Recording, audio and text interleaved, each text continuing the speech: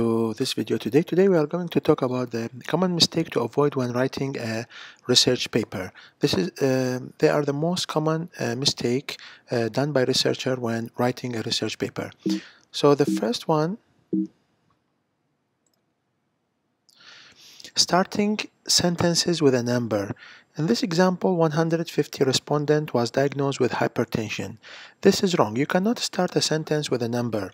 So the correct one, either you start with a transition, you add a transition like note that 150 respondent, or you spell out the number like 150 respondent, or you can add a phrase before, like in this study, in the current study, 150 respondents was diagnosed with hypertension. This is the correct way to start the sentence. The second one is using letters instead of symbols. Do not use letter X for multiplication symbol. So use the exact symbol. Do not use a letter. Number 3 is no space between a number and its unit. The body weight of babies range between 5 kg and 10 kg. And you can see there is no space between the 5 and the kg. The correct way is to have a one space between number 5 and the kg.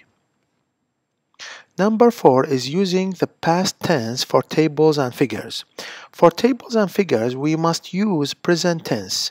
The baseline characteristic of all subjects were summarized in Table 1. So the correct will be the baseline characteristic of all subjects are summarized in Table 1. Figure 4 shows the result. But in the results section in the manuscript, we can use the past tense. But for the figures and tables, we should use the present tense. Number 5 is subject-verb agreement. The ratio of positive cells per 1000 cells were defined as positivity index. The ratio of positive cells per 1000 cells was defined as the positivity index. This is the subject-verb agreement. And the last one is repeating information. The baseline characteristics are shown in Table 1. Table 2 shows the body temperature of all female subjects.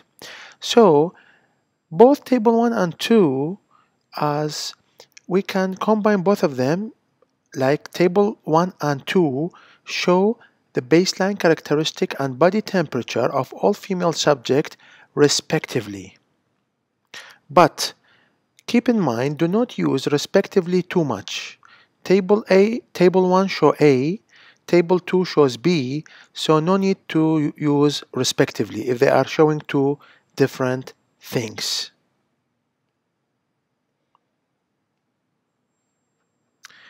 Thank you so much for watching this short video, and soon we will have more video about what is the most common mistake also in writing the abstract and also the reporting of the result. Thank you so much.